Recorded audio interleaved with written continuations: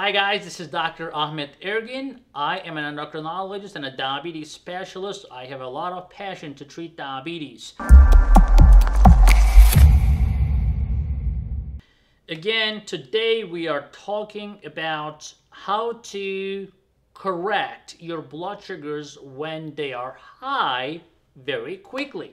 Now, of course, I get a lot of calls, sometimes they'll say, oh, my blood sugars were running normal, okay, whatever, and now suddenly I have a 300 blood sugar. Now, most of the time, it is due to a mistake. You may have forgotten your medication, or you may have eaten something that actually has a lot of carbs that you don't realize, or you just decide to indulge, whatever. That's okay, you're a human being, but it happens. Or sometimes they put you on steroids, whatever it may be, then your blood sugars are off the roof. And of course you panic, you don't know what to do, you try to call the doctor, if the doctor replies to you, but then you don't know what to do. Now, a couple things that I can tell you. Definitely, if your blood sugars are too high, don't panic.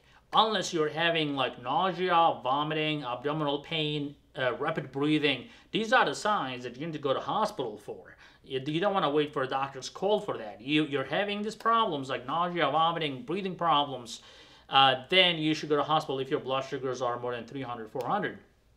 But if your blood sugars are high, but you're not really symptomatic, you're just worried about your blood sugar, a couple things you can do. Now, number one, the easiest way is take a walk. Take a brisk walk that allow your muscles to absorb the sugars, and it's going to come down. If you go take a sprint, that can actually increase your blood sugars because of the adrenaline response. So you don't want to do an intense exercise. Like you don't want to go crazy and go on the treadmill and start running 10 miles an hour.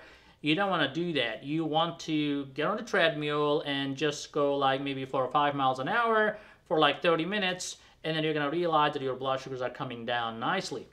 Now, if you cannot do that, or if you're not in a situation to do that, let's say you're in a friend's house or something that you don't want to leave just to take a walk or whatever, well, in that case, if you have a fast-acting insulin such as Novolog or Humalog or Apidra, and if you have a sliding scale, definitely go for it. If your doctor has given you a sliding scale that says if your blood sugar is that high, take that much insulin, then apply that. And of course, monitoring your blood sugar a little bit more often.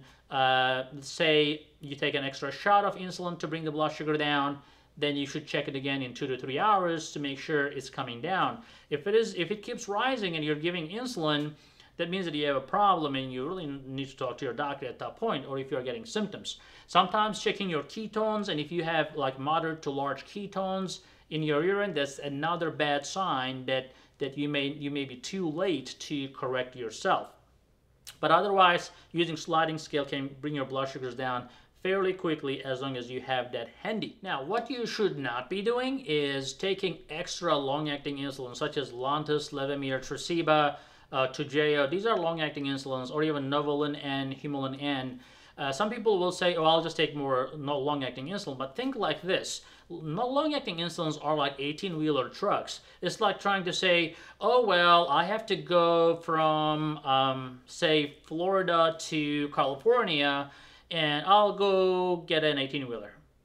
That's not a great idea, right? So you have a long way to go, and you don't want to go with a slow truck. You want to bring the blood sugar down fast, so you have to use a fast-acting insulin. You need a Ferrari to go fast. So, in this case, you need to use fast-acting insulin such as Novolog, Humalog. Otherwise, those long-acting insulins will bring your blood sugar down, but it's going to take forever. When I say forever, it's like it's going to take 8 to 10 hours. And then those long-acting insulins do not really stop working after 8 or 10 hours. They actually last 24 or more hours. Then you're actually risking yourself to go low later down the road. So do not do that. And also, if your blood sugars are high, sometimes people use glipizide, glyburide, glimepiride, gliclazide, whatever. Those drugs are not my favorite because when you take them, yeah, it boosts your insulin production, but you really don't know how much insulin you're getting from it. You can take an extra dose of that medication, but you have to carefully monitor your blood sugar a little bit more often, at least every 3 to 5 hours.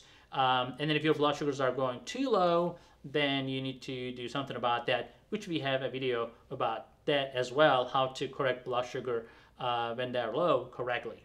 So I hope that video was helpful. Please subscribe, please give a thumbs up, and we'll see you in the next video.